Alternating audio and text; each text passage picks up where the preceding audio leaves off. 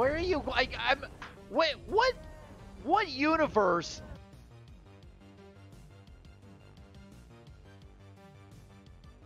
What's up, guys? This is my very first build video. We call it the FireBird. It's a Dark Elf Dragon Knight, specializes in Magicka with 64 points. Many people have been asking me, Mercy, I notice you're dying quite a bit on your MagDK. Could you please share the build so I can avoid wearing the sets, possibly the failure and humiliation that comes along with it? I didn't realize that they would have such an impact. But listen, I'm not here to judge what other people find to be art. I'm just here to give the masses what they need, what they want, which is information to keep them from dying repeatedly. So without further ado, I'd like to release to you FireBird. 2-piece Valkyn Skoria. 5-piece Shacklebreaker.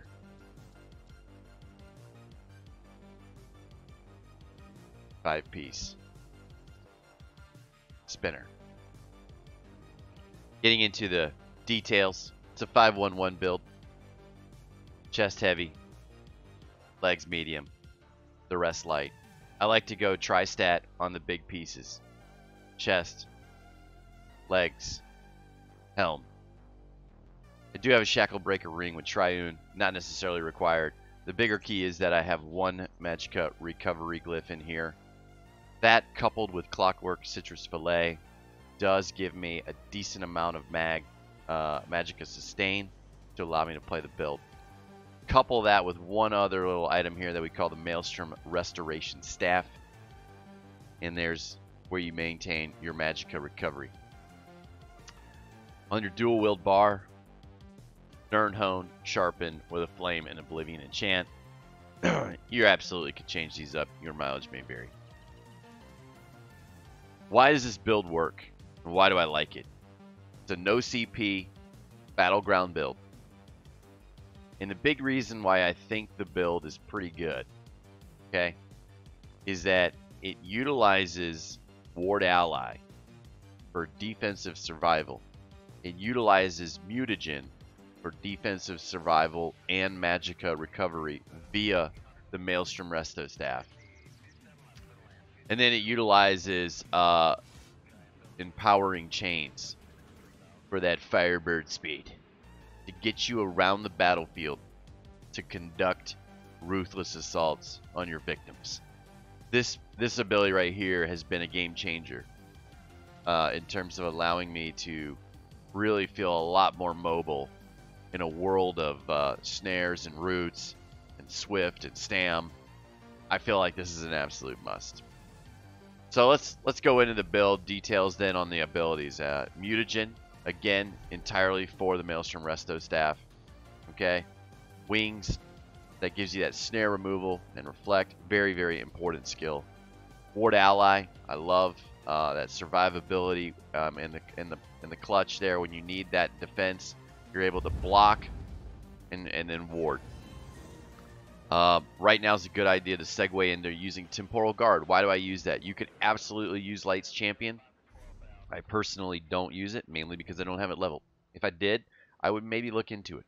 But I also do love Temporal Guard for the flat 8% minor protection. And also the fact that when I block, I get this 5,000 damage shield from the Sigic line passive concentrated barrier. Very nice. Very nice. So that combined with Ward Ally really allows you to get some survivability. Degeneration is a skill I hate, but I have to use. That's the only way to get major sorcery. And Volatile Armor, obviously your major ward. Great for popping Nightblades. On the front bar, I'm able to sit there and immediately chain to my victim. As soon as I've got the back bar degeneration and enchant proc that's infused for weapon damage, I'm immediately able to chain into the victim. Apply the Burning Ember. Apply the Fossilize. And immediately start going into the Flame Lash, Power Lash. Cauterize I use for major prophecy. Buffs your crit. It also gives you a very nice heal.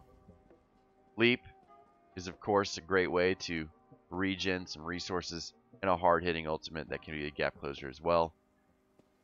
And that, in a nutshell, FireBird Build. We use the Atronaut Mundus. We usually drink Witch Mother's Potent Brew or Clockwork Citrus Fillet. And we pretty much entirely focus on no CP Battlegrounds and no CP Cyrodiil. Hope you enjoyed the build. Hope it was meaningful and interesting to you. Please let me know in the comments below. Peace.